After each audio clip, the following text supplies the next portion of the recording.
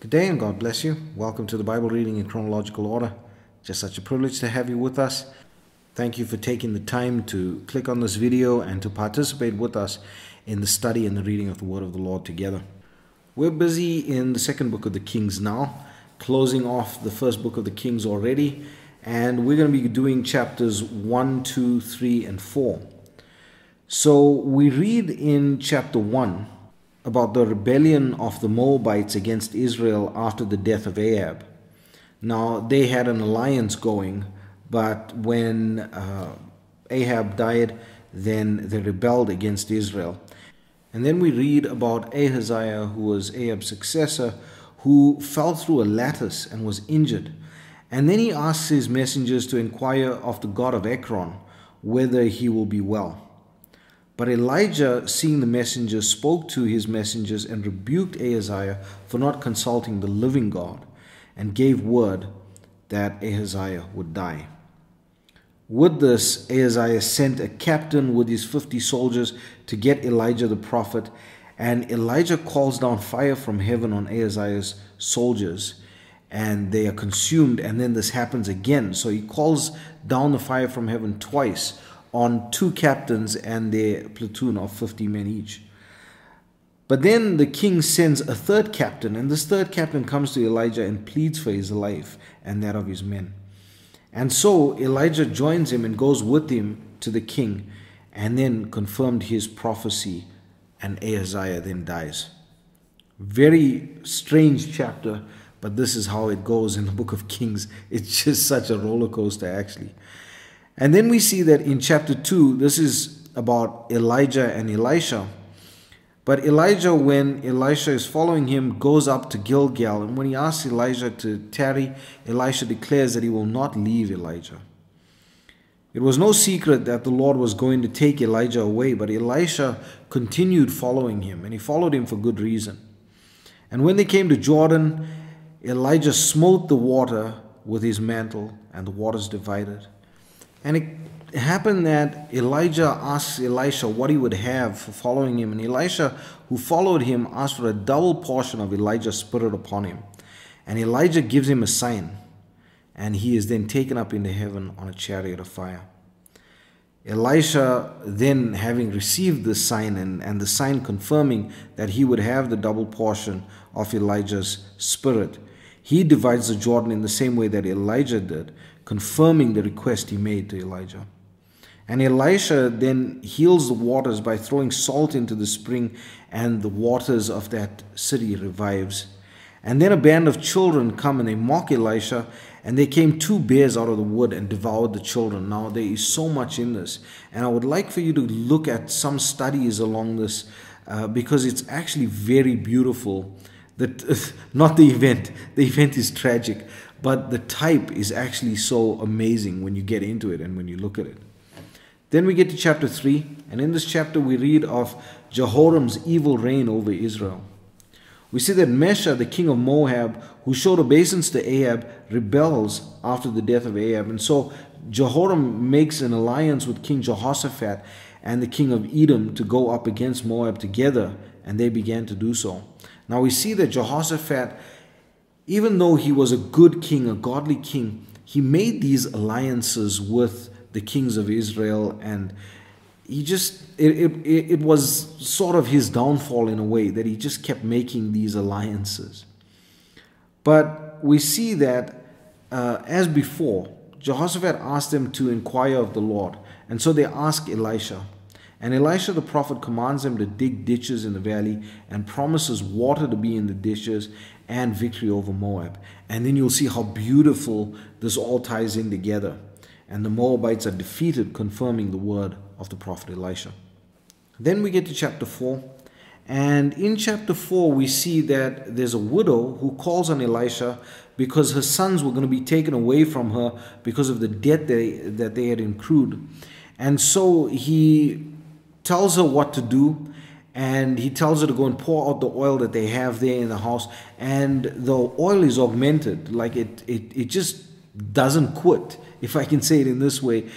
And so she fills a number of pots, and then she sells the oil and pays the debt. And then Elisha proceeds to Shunem, where a lady and a husband actually provide room for Elisha and feed him as well. They prepare a little place for him so that he can sojourn there often. And for the kindness that she showed to him, Elisha promises her a son, which comes right on schedule. But her son, while working in the field one day, complains of a headache and then dies. And she goes to Elisha and brings him back to the house, and he raises the dead son to life again. Now, please take notice of the nuances within this event. How he does the same thing that Elijah does, how the child sneezes the 7 times.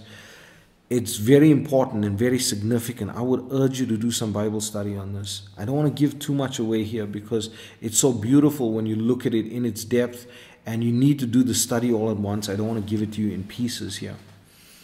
And then we quickly move on to a next instance where the men were cooking, and one of the men, while cooking, accidentally poisons the pottage by including some unknown herbs. But Elisha then again, just having the Spirit of the Lord with him so much that he just throws meal into the deadly pottage and heals it. And then Elisha satisfies 100 men with just 20 loaves. And so you see the miracles are just flowing in Elisha's ministry now as he's going.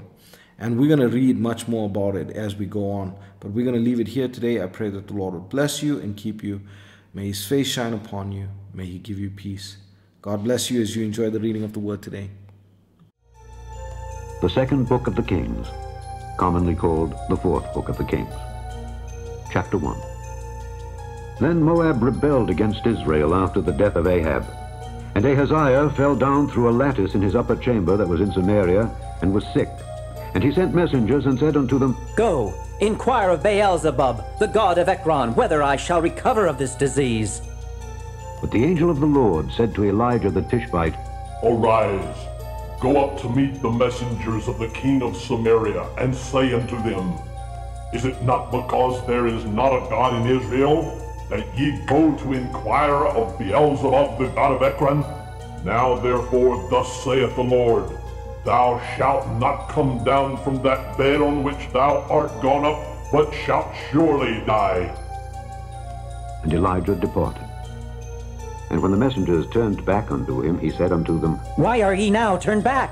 And they said unto him, There came a man up to meet us, and said unto us, Go turn again unto the king that sent you, and say unto him, Thus saith the Lord, Is it not because there is not a God in Israel, that thou sendest to inquire of Beelzebub, the god of Ekron? Therefore thou shalt not come down from that bed on which thou art gone up, but shalt surely die. And he said unto them, What manner of man was he which came up to meet you and told you these words? And they answered him, He was an hairy man, And girt with a girdle of leather about his loins. And he said, It is Elijah the Tishbite. Then the king sent unto him a captain of 50 with his 50. And he went up to him, and behold, he sat on the top of an hill. And he spake unto him, Thou man of God, the king hath said, Come down. And Elijah answered and said to the captain of 50, If I be a man of God, then let fire come down from heaven, and consume thee and thy 50. And there came down fire from heaven, and consumed him and his 50. Again also he sent unto him another captain of 50 with his 50. And he answered and said unto him, O man of God, thus hath the king said, Come down quickly. And Elijah answered and said unto them, If I be a man of God, let fire come down from heaven, and consume thee and thy 50. The fire of God came down from heaven, and consumed him and his 50. And he sent again a captain of the third 50 with his 50. And the third captain of 50 went up and came and fell on his knees before Elijah, and besought him and said unto him, O man of God, I pray thee, let my life and the life of these 50 thy servants be precious in thy sight. Behold, there came fire down from heaven, and burnt up the 2 captains of the former 50s with their 50s. Therefore let my life now be precious in thy sight. And the angel of the Lord said unto Elijah, Go down with him. Be not afraid of him. And he arose, and went down with him unto the king. And he said unto him, Thus saith the Lord, Forasmuch as thou hast sent messengers to inquire of Beelzebub, the god of Ekron, is it not because there is no God in Israel to inquire of his word? Therefore thou shalt not come down off that bed on which thou art gone up, but shalt surely die. So he died according to the word of the Lord which Elijah had spoken. And Jehoram reigned in his stead in the 2nd year of Jehoram the son of Jehoshaphat, king of Judah, because he had no son. Now the rest of the acts of Ahaziah which he did, are they not written in the book of the Chronicles of the kings of Israel? Chapter 2. And it came to pass, when the Lord would take up Elijah into heaven by a whirlwind, that Elijah went with Elisha from Gilgal. And Elijah said unto Elisha, Tarry here, I pray thee, for the Lord hath sent me to Bethel. And Elisha said unto him, As the Lord liveth, and as thy soul liveth, I will not leave thee. So they went down to Bethel. And the sons of the prophets that were at Bethel came forth to Elisha, and said unto him, Knowest thou that the Lord will take away thy master from thy head today? And he said, Yea, I know it. Hold ye your peace. And Elijah said unto him, Elisha, tarry here, I pray thee, for the Lord hath sent me to Jericho. And he said, As the Lord liveth, and as thy soul liveth, I will not leave thee. So they came to Jericho. And the sons of the prophets that were at Jericho came to Elisha, and said unto him, Knowest thou that the Lord will take away thy master from thy head today? And he answered, Yea, I know it. Hold ye your peace. And Elijah said unto him, Tarry, I pray thee here, for the Lord hath sent me to Jordan. And he said, As the Lord liveth, and as thy soul liveth, I will not leave thee. And they too went on.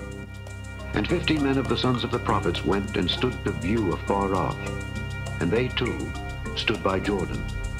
And Elijah took his mantle, and wrapped it together, and smote the waters. And they were divided hither and thither, so that they too went over on dry ground. And it came to pass, when they were gone over, that Elijah said unto Elisha, Ask what I shall do for thee, before I be taken away from thee. And Elisha said, I pray thee, let a double portion of thy spirit be upon me. And he said, Thou hast asked a hard thing. Nevertheless, if thou see me, when I am taken from thee, it shall be so unto thee. But if not, it shall not be so. And it came to pass, as they still went on and talked, that behold, there appeared a chariot of fire, and horses of fire, and parted them both asunder. And Elijah went up by a whirlwind into heaven. And Elisha saw it, and he cried, My father, the chariot of Israel, and the horsemen thereof! And he saw him no more. And he took hold of his own clothes, and rent them in 2 pieces. He took up also the mantle of Elijah that fell from him, and went back and stood by the bank of Jordan. And he took the mantle of Elijah that fell from him, and smote the waters, and said, Where is the Lord God of Elijah? And when he also had smitten the waters, they parted hither and thither, and Elisha went over. And when the sons of the prophets which were to view at Jericho saw him, they said, The spirit of Elijah doth rest on Elisha. And they came to meet him, and bowed themselves to the ground before him. And they said unto him, Behold now, there be with thy servants 50 strong men. Let them go, we pray thee, and seek thy master. Lest peradventure the Spirit of the Lord hath taken him up, and cast him upon some mountain or into some valley. And he said, Ye shall not send. And when they urged him till he was ashamed, he said, Send. They sent therefore 50 men, and they sought him 3 days, but found him not. And when they came again to him, where he tarried at Jericho, he said unto them, Did I not say unto you, Go not? And the men of the city said unto Elisha, Behold, I pray thee, the situation of this city is pleasant, as my Lord seeth. But the water is not, and the ground barren. And he said, Bring me a new cruse, and put salt therein. And they brought it to him. And he went forth unto the spring of the waters, and cast the salt in there, and said, Thus saith the Lord, I have healed these waters. There shall not be from thence any more death or barren land. So the waters were healed unto this day, according to the saying of Elisha which he spake. And he went up from thence unto Bethel, and as he was going up by the way, there came forth little children out of the city, and mocked him, and said unto him, Go up, thou bald head! Go up, thou bald head! And he turned back and looked on them, and cursed them in the name of the Lord. And there came forth 2 she-bears out of the wood, and tare 42 children of them. And he went from thence to Mount Carmel, and from thence he returned to Samaria.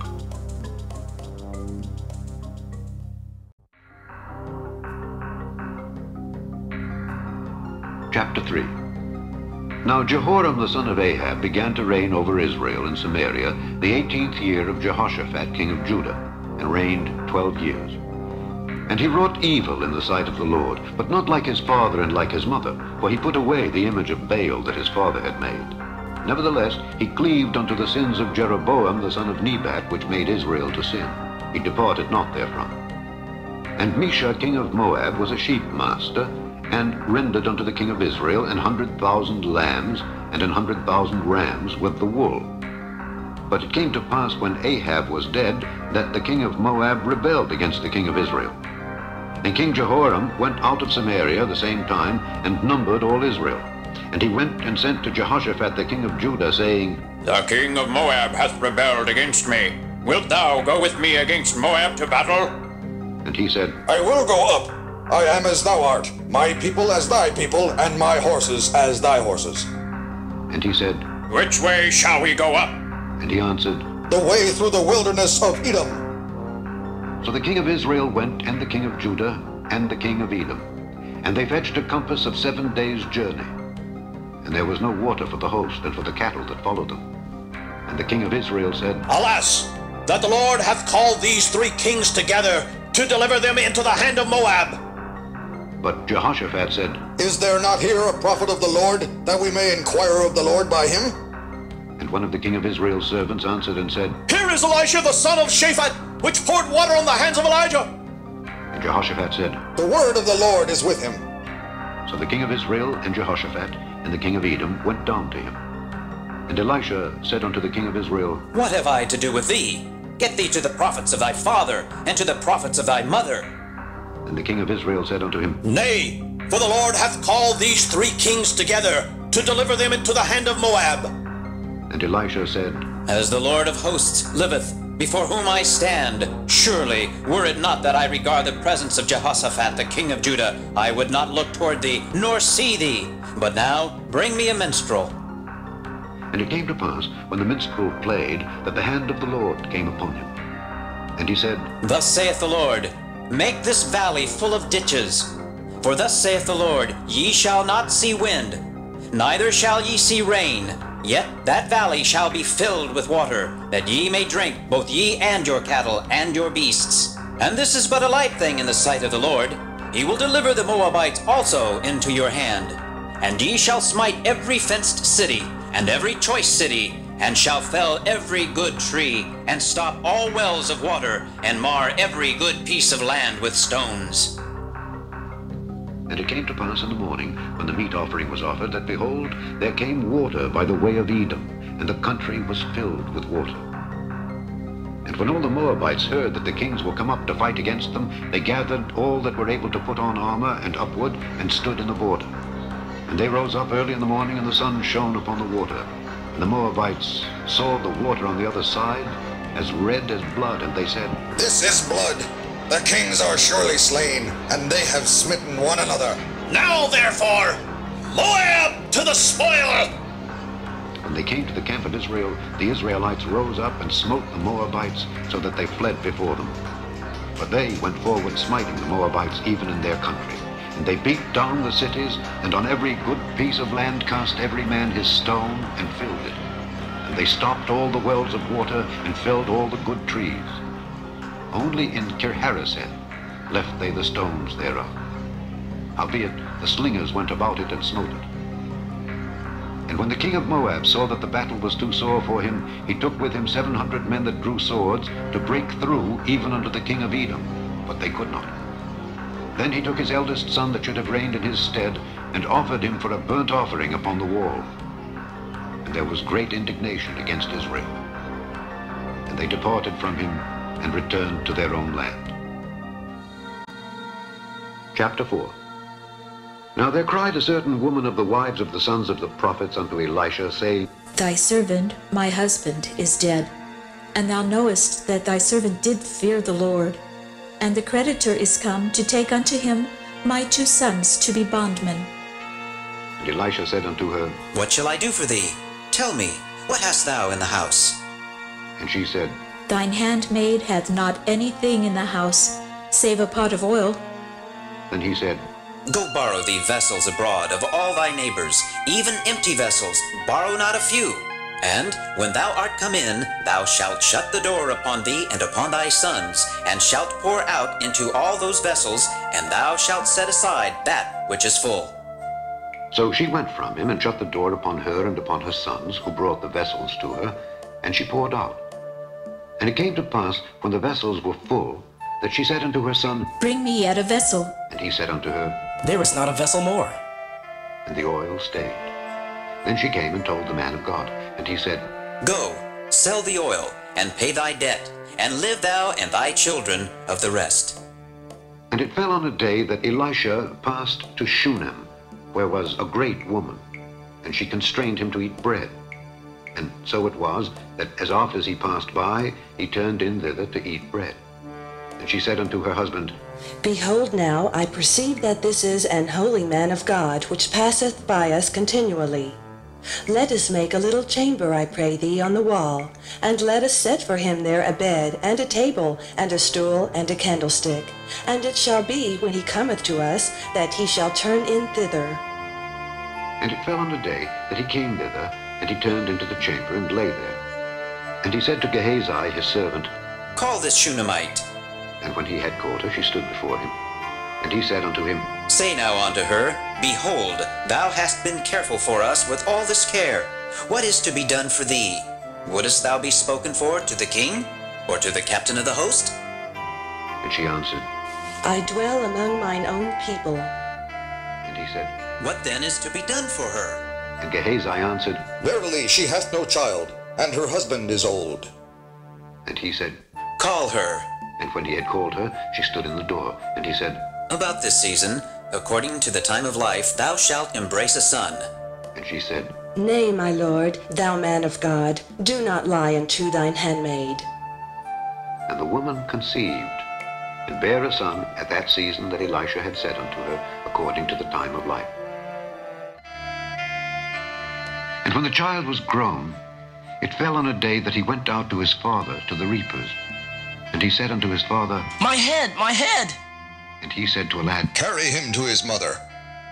And when he had taken him and brought him to his mother, he sat on her knees till noon, and then died. And she went up and laid him on the bed of the man of God, and shut the door upon him, and went out. And she called unto her husband, and said, Send me, I pray thee, one of the young men, and one of the asses, that I may run to the man of God, and come again. And he said, Wherefore wilt thou go to him today? It is neither new moon nor Sabbath. And she said, It shall be well. Then she saddled an ass, and said to her servant, Drive and go forward, slack not thy riding for me, except I bid thee. So she went, and came unto the man of God to Mount Carmel. And it came to pass, when the man of God saw her afar off, that he said to Gehazi his servant, Behold, yonder is that Shunammite. Run now, I pray thee, to meet her, and say unto her, Is it well with thee? Is it well with thy husband? Is it well with the child? And she answered, It is well. And when she came to the man of God to the hill, she caught him by the feet. But Gehazi came near to thrust her away. And the man of God said, Let her alone, for her soul is vexed within her. And the Lord hath hid it from me, and hath not told me. Then she said, Did I desire a son of my Lord? Did I not say, Do not deceive me? Then he said to Gehazi, Gird up thy loins, and take my staff in thine hand, and go thy way. If thou meet any man, salute him not, and if any salute thee, answer him not again. And lay my staff upon the face of the child. And the mother of the child said, As the Lord liveth, and as thy soul liveth, I will not leave thee. Then he arose and followed her. And Gehazi passed on before them, and laid the staff upon the face of the child. But there was neither voice nor hearing. Wherefore he went again to meet him, and told him, saying, The child is not awaked. And when Elisha was come into the house, behold, the child was dead, and laid upon his bed. He went in, therefore, and shut the door upon them twain, and prayed unto the Lord. And he went up, and lay upon the child, and put his mouth upon his mouth, and his eyes upon his eyes, and his hands upon his hands. And he stretched himself upon the child.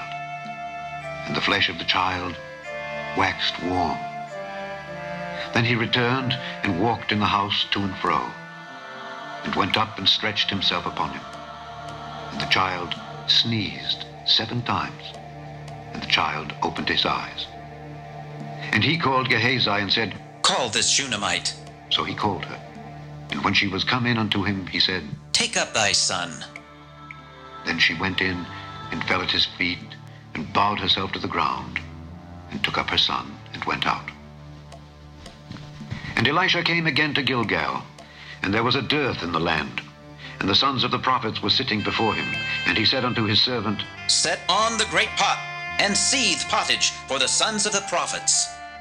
And one went out into the field to gather herbs, and found a wild vine, and gathered thereof wild gourds his lap full, and came and shred them into the pot of pottage, for they knew them not.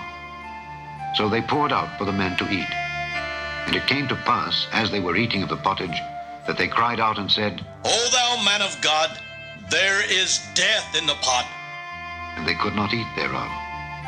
But he said, Then bring meal.